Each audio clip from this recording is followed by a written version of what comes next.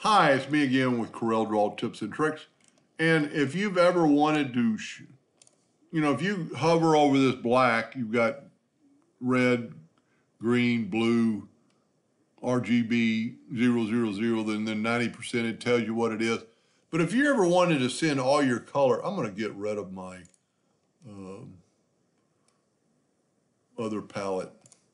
I was using something. So if, let's say, well, really the CMYK would be probably the only one you'd ever do this to, because us laser engravers use RGB. But if you wanted to show off these palettes and print them out, there's another macro. If you go to tools, yours might say macros, mine says scripts. Go down to scripts, open that up, and then inside the macro is a color chart creator. Macro, create a chart. RGB palette, you can have the RGB palette, your document palette. You could put the date on it, today's date, printer, spacing, and just hit OK. And look at that. Not only did it print out a color, RGB palette 1, today's date, and it gives you the color's name and they're like the percentage. I've got some of my blacks out of order.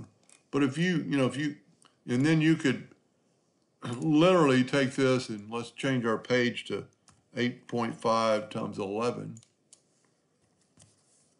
And then make these fit. I tried, I don't think there's any way.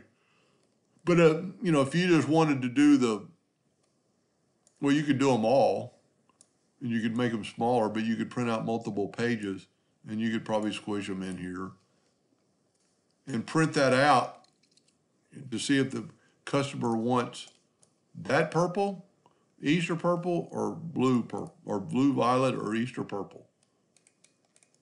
And you could put them all on one page, but they might be still little to read. But you could do the same thing. That's RGB colors. Let's just back up here. I'll tell you what, let's just open a new page. Go to create a chart. Let's do the CMYK color. Well, you know what? It might not allow me because I don't have CMYK open. So let's go to Tools. Let's go to Windows, Color Palettes, open a palette. Well, we don't want to go there. Go to Windows, Color Palettes, Palettes, and do a CMYK palette. And let's go ahead and X that out. Now my RGB might take over, but we'll see in just a second. So then go to Tools and Scripts. There we go. Now we got a CMYK color palette. Takes just a second, but it's put all your colors, CMYK, 90% black, 80% black. If you're a printer, you could print this off. If you have a printer this big, you could print it off on one page.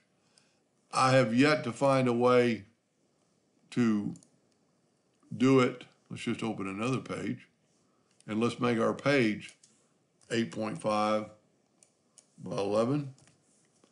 And let's do Palette Creator, CMYK Colors, and see it changes the page.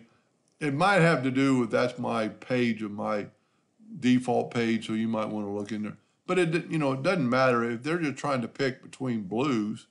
You could pick all the blues out and put them in 11 by page, and just maybe don't, like a lot of times, don't give a customer too many options.